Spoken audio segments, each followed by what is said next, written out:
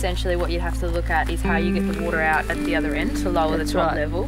Then you let the water out of here, and then whatever's left back up at the other end goes out with the dam deconstruction. So it's kind of like a staged.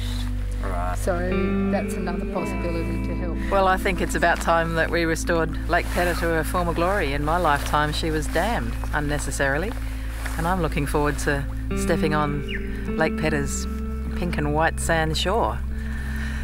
I dream about it. I'd love to be there. I'd love to see that happen. Let's restore Lake Pedder. That way. Now it's just a big still lake, and the water just sits there. And as a result, the landscape's eerie and it's quiet and it's unnatural. We don't need these dams, and it's time to restore Lake Pedder how it used to be.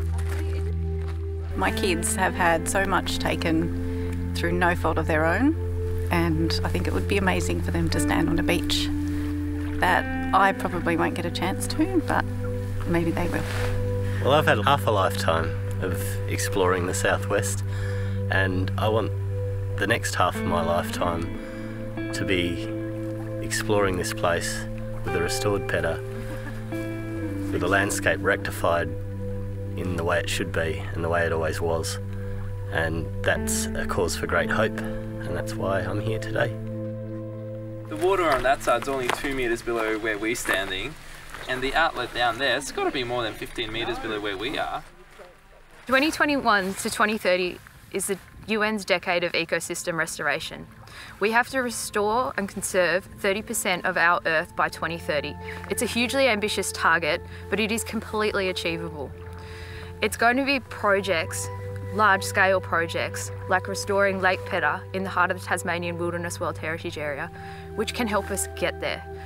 Projects with such optimism and hope involved, like Lake Pedder, are going to be the pivotal moments in our history that will inspire further conservation and restoration of degraded landscapes. From the Elwah River in America to the Edgar Dam here in Tasmania, Scott's Peak and the Serpentine Dam as well, they can be removed without compromising our energy security within our state. We can continue to provide enough power for Tasmania and have Lake Pedder back as well.